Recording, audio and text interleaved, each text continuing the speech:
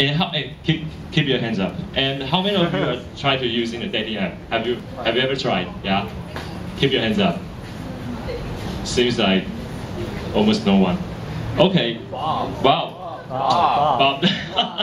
No doubt, you guys should take notes to what I'm going to say. And if you are a couple, I think you should even pay more attention to make sure these apps do not appear on your boyfriend's iPhone. Okay? It's a lot. Hello, okay. Wow, it's exactly a fake photo for me. Okay, hello, my name is Anson, and I'm a previous employee in iPart, 爱情公寓. And I know many people are eager to meet friends online. But what kind of app should we use? I think the answer really depends on your needs. Do not add her friend because it's actually me, okay?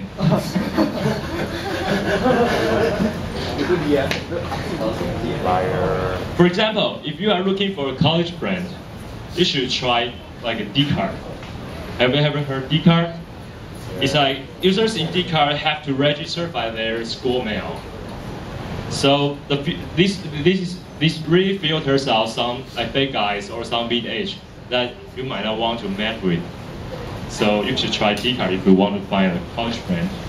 And what about if you want to have a CCR? Do you know CCR, the cross-cultural romance?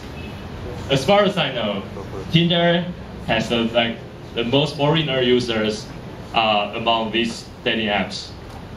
And by the way, in Tinder, the free members and the premium members almost share the same features. So if you don't want to spend any money on the dating app, it's the best choice, I think so. And how about Happen? Happens, if you want to find someone nearby you, try Happen. The pairing system of Happen is based on your user locations. Like, you can pair up with the people nearby you, or someone just passed by you. So, if you think your neighbor is cute, like the one that just live nearby you, you should try the Happen because it can help you to get your target. And okay, sorry for the photos. It seems so blurred, but it's okay. And if you are looking for a more serious relationship, like a marriage, you should try the Swearing. The average age in Swearing is slightly higher. It's like 25 to 30 or 30 to 35. And most of the users are finding a long-term relationship instead of a one-night stand. So, if you have some single older brother or sister, you can tell them because this might help them a lot. And actually, it's in my company. It's my product when I was in work. Okay, and and if you want to find something something interesting, yeah, just go Scout and Beetle. Don't ask me why. Okay, you can try. So to find something like temporary relationship, go Scout and Beetle. And there are still some different type of dating app. For example, like an anonymous online chat, the Wuto.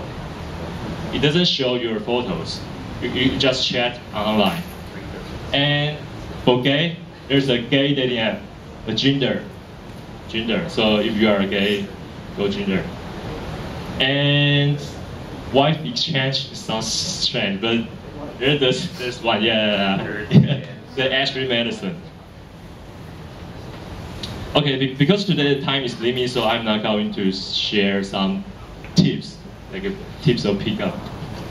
And if you are interested in how it works, yeah, it's quite important. You will know. Okay? Please ask me after this talk. Okay, thank you.